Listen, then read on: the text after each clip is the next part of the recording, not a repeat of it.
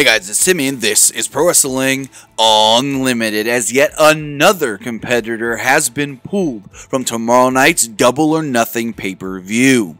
Now, we told you just a little while ago that Britt Baker had been pulled from her match at Double or Nothing after she suffered a knee injury this past week on AEW Dynamite. Now, AEW has confirmed that Rey Fénix will not be competing in the Casino ladder match. This past week on Dynamite, after his match with Orange Cassidy, there was a big brawl that ensued. He hit a dive off of the ropes, went to dive onto a bunch of guys at ringside, but undershot the dive and landed directly on his tailbone. It's unclear if it is a tailbone injury that he did suffer, but because of it, Fénix is no longer in the Casino ladder match. We did hear from one source that Fénix did fight to keep his spot in this match and not be pulled from the show, but unfortunately doctors would not clear him to wrestle. Now, we have learned that Joey Janela will be replacing Rey Fénix in the Casino ladder match tomorrow at Double or Nothing.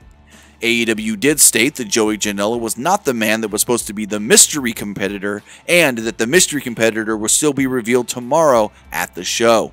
So with that, Rey Fénix is the latest to be pulled from Double or Nothing tomorrow night live on pay-per-view. If we do hear anything else leading up to tomorrow night's big AEW event, we'll have it for you right here on Pro Wrestling Unlimited. But that's going to do it for this episode. Remember to comment below, like and share this video, like us on Facebook, Instagram, and Twitter, and subscribe right here on YouTube.